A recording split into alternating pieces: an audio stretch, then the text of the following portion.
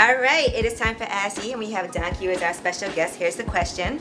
He wants to be anonymous. He said, during a dark time in my life, I jumped into a relationship that I already felt would be unhealthy. We moved in together around 2 months later, and then she dropped a bomb on me about a certain incurable STI, sexually transmitted infection.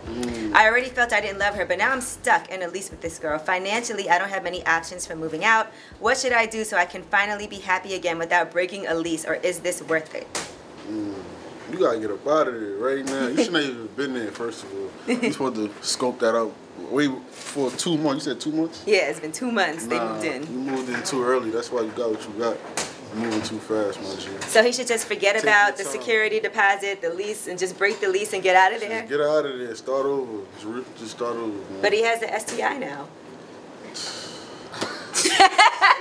Shit. Can't get rid of that thing? It's over? It's something incurable. Oh, man. Oh, man. Damn, it's over. You might stay there. Oh my God, don't stay. Stay there. Just stay There's other people, there's support groups and things like that. Die together. Oh my God. All right, we're not going to do Ask Yee with Don Q ever again. Thank you.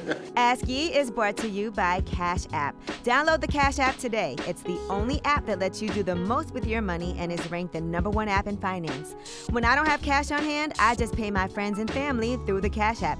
And guess what? When someone owes me money, I don't play. I send a money request through Cash App. It's that simple. Download Cash App today.